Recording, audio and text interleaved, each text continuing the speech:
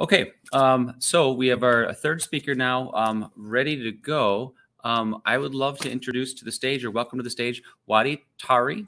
And Wadii, please correct my pronunciation if I did a poor job. CEO of DIGIXER, and welcome to this to API Days London. Yeah, thank you, Carl. So let's get the screen up. There we go. The floor is yours. I will exit stage left. Thank you. Thank you. Hey, hi everybody. So I will be presenting one of the most important challenging topics about API security, API management, which is API security, and I will present the challenges and solutions about this topic. So the schedule, so I'll present the OWASP top 10 for the APIs. So OWASP is an acronym for Open Web Application Project. And so I will present the threats, the solutions, and I will present one of the most important standards of the market, OAuth 2, OpenID Connect, and something about traffic management, SSO, and some API management solutions, and what they offer about API security. So let's move on to the first. So it is the top 10 API security threats or flows defined by OWASP community. So we can so we know the most of them. So broken object level authorization, broken user authentication, so the excessive data exposure for some APIs. We can find the lack of resources and rate limiting, the broken function level authorization, mass assignment, security misconfiguration, injection. So we have many kinds of injection flows, and improper assets management, and insufficient logging and monitoring. So I will present the 5 or 6 most important ones. So the first threat is broken object level authorization. So this is also known as insecure direct object reference, and it is presented when the hacker can substitute an ID of resource and use another ID to get access to a resource, and it is not authorized to do. So so this is a risk to get access to API resources, and he can disclose data, or he can do malicious attacks on it. Broken function level authorization. So it is due to improper or a lack of access controls on the API resources, and it is the use case when the user or hacker use another account privilege of users like admin to get access to some functions on the server, on the API, to get to the resources and the assets of a server, and it can impersonate. So it is due to lack of authorization, or let's say weak authorization at the API level. So the risk here is to disclose data and to take over full accounts of on the API server.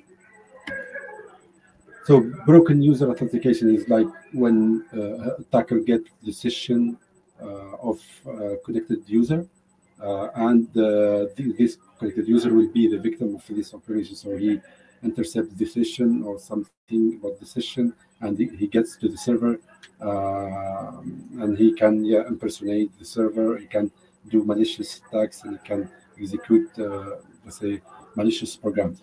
And the most important risks here are to steal some sensitive data, to take over full accounts, or the impersonation of user accounts. So the excessive data exposure, it's like when the API exposes a lot more data then what is client apps need from this API. And the attack vectors could be brute force or credential stuffing to get to those data and disclose them to the public. So the lack of resources and rate limiting, it's an abuse of an API or API resources that leads to a high consumption of the resources at the resource server, and it will make the server unavailable, for example, and the attacks can go directly to the assets of the organization of the server, and he can damage it.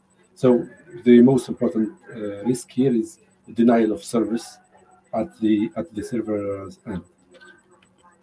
So the injection is very known for let's say API risks. So when the hacker injects malicious code through the API, and this code will get executed on the server or the database, and it will damage, let's say, an application.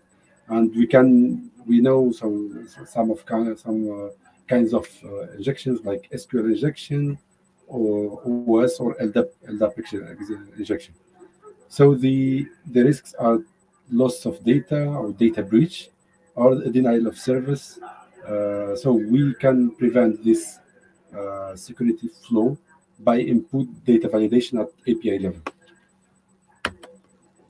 So the security misconfiguration is another well-known security flow at API level. So it is due to a poor configuration or misconfiguration of the API servers that allow attackers to get to the API and damage the server applications. So let's here move to the solutions. So what are the solutions for all of those API security flows? So I identify from my work experience on APIs three, let's say, important aspects to protect APIs. So authorization, identity and access management, and traffic management. So the authorization, it's like a mechanism that will allow clients to get access to use the API or API resources only if they are authorized to using tokens. So they are the standard market of authorization is OAuth 2. And for the identity access management, so the end users of if the client app should get authenticated to a system which is an SSO or an IDP, identity provider, before his client app can get access to the APIs. So this authentication will be delegated by an authorization server at the API level, and this authorization server will delegate this authentication request to the SSO, the IDP, like Okta or other. And the third one is traffic management. So this is a very relevant mechanism that we implement at API level to set up like quotas or spike arrests, to filter or to limit or to put throttling at API level, and to secure the API from let's say a huge number of traffic calls launched by clients. So let's move on to the authorization standard. So it's OAuth 2. So there is one let's say spec about IETF, so generated by IETF. OAuth 2.1 is in the draft version.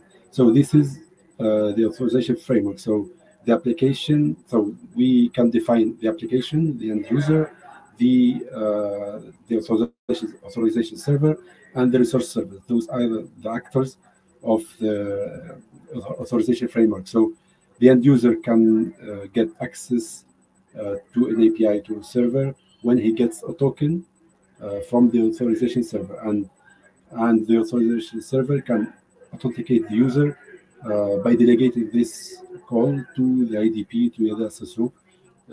And once this user is authenticated, we can get a token. It's JWT token, that include the user claims, user information, and this token could be used by system or applications to exchange information about the user. So the token, the opaque token, the token that will be used by the app, is generated by the auth authorization server.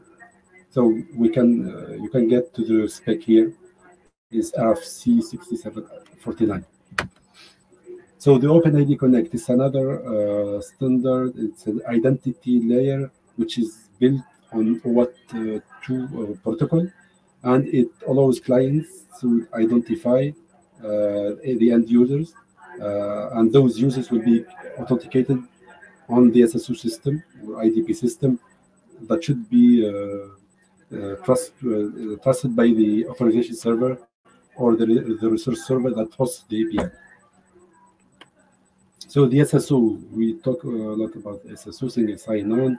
It is a system that allows the user to connect once, to authenticate once. It's simpler and more convenient, so that he can get access to all applications without reconnecting or authenticating again. And it is used when we set up this IAM, Identity Access Management, and it can allow stronger passwords or better password policy enforcement. So some SSO can offer some multi-factor authentication. It's a kind of advanced authentication, and we can. So we know the most important IDPs or SSOs of the market, which are Okta, CyberArk, Ping Identity, OneLogin. So here, I just wanted to talk about some API management solutions. I have worked particularly on APG, the API management of Google. So those API management solutions have the goal to provide, let's say, some policies, technical models that allow implementing and securing APIs at the integration level. So it will facilitate this security among of other let's say features, and those solutions provide other policies like JWT policies or caching or let's say protecting, let's say, the APIs from Okta, from traffic, spike traffic. So those API management solutions are a real asset for any organization to facilitate and to ease the governance of APIs and security. So thank you very, very much. If you have any questions about this, and this is how you can contact me. Excellent. Excuse me, Wadii. Thank you for that introduction. So I think that perhaps the most obvious question would be, if you're sitting down with an organization, you're talking about the API top 10. What's a first step or a next step that you would recommend that any organization should take to evaluate whether they have risk exposure? So I think the first step is to identify the risk flows they can. So the APIs can present, like for example, if there is a lot of traffic to the APIs, so we identify the risks. Then we suggest, let's say, some API security features to protect their API. So identifying the risks depending on their APIs, whether they are public or private APIs, and then we suggest the convenient, adequate solutions for them. So we spent a lot of time in the API top 10 talking about authentication. So you shared the OAuth model, but what's the mistake that we're making? Why does authentication keep getting compromised? Because the OAuth as a model is not new. It's not particularly complicated, to be frank. Yes. But why do we keep making authentication mistakes? What's going wrong? Yeah. So because OAuth 2 is an authorization framework, it is intended to let's say to protect APIs, let's say from client apps who are not authorized to get access to those APIs. but those apps will be used by end users, and some apps could be public apps. So since they are not, let's say, trusted, are known by the organization, so we need to authenticate the users against let's say some SSO systems, and that's why we need another standard or policy to authenticate users. So this is the way. So it's a way of authenticating the user of the app. And earlier today, we talked a little bit with actually a couple of speakers mentioned Kubernetes and new workload types. Perhaps they don't go through a gateway at all. Perhaps they might use something like an event broker, or maybe a sort of the orchestrator itself may serve that functionality.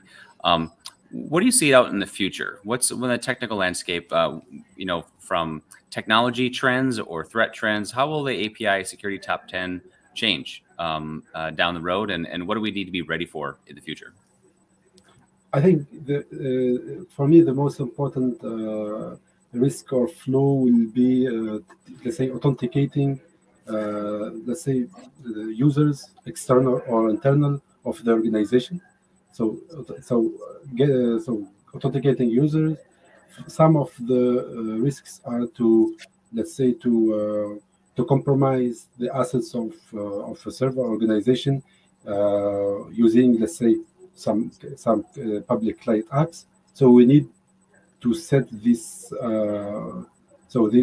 protocol to use the best YAM solution, identity and access manager solution, and the best authorization framework. So, but what is dealing with Kubernetes? So for me, it is for container management. So what is I didn't get the question here about Kubernetes.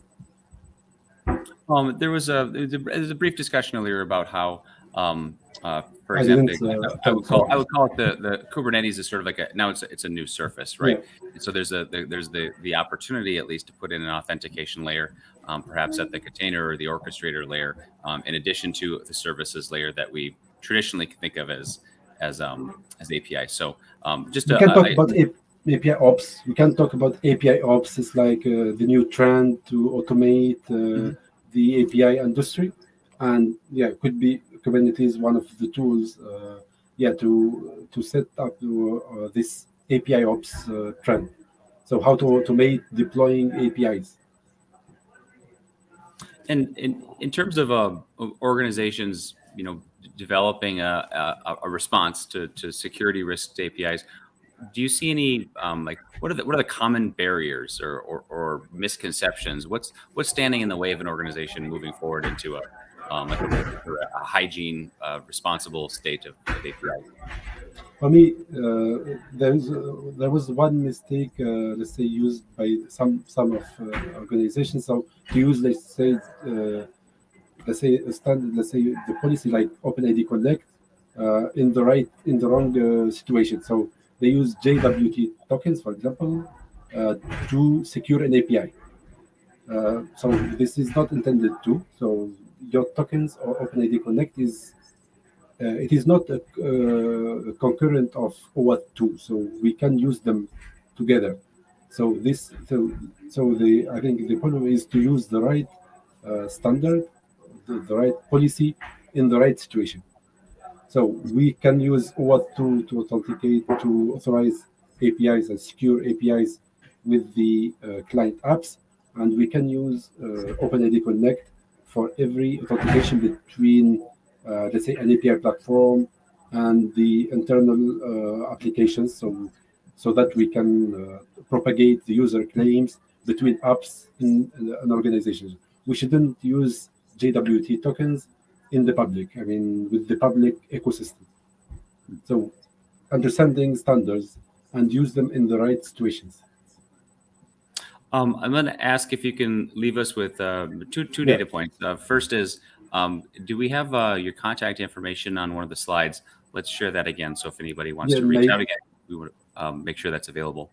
And then the second thing is, can you provide advice, training, resources, things that you'd recommend to professionals to sort of further their knowledge of the whether it's API top 10 or otherwise. What resources can you advise others to? Yeah, so since I'm Google APG certified and I have almost 4 years working with the API management, so I can provide APG trainings, especially for security, indeed, like OAuth 2 and how to integrate SSO system with API platform based on APG. So I have already done that for one client in France. So setting up API security on APG, and I can train and help organizations to set this security using APG, especially. We can present the risks, let's say of. So it will depend on the API landscape of each organization. We can do an audit and define the risks those APIs will be exposed to. Then we can consider any solutions and the best standards we can use to protect them. So I think that puts us at our time. Yeah. And I didn't see any questions in the window, but certainly please do reach out to Wadii. We don't have a ton of time with each speaker, but everyone makes themselves available. And again, for everybody in the audience, these sessions will be available online in a few days' time. So we should be able to go back. Everybody should be able to go back and replay sessions and go back into the material in detail later on. So this is my email if you need any contact. Perfect. All right. Thank you, Wadii. Have a great day, and thank you for joining us. Thank you, Carl.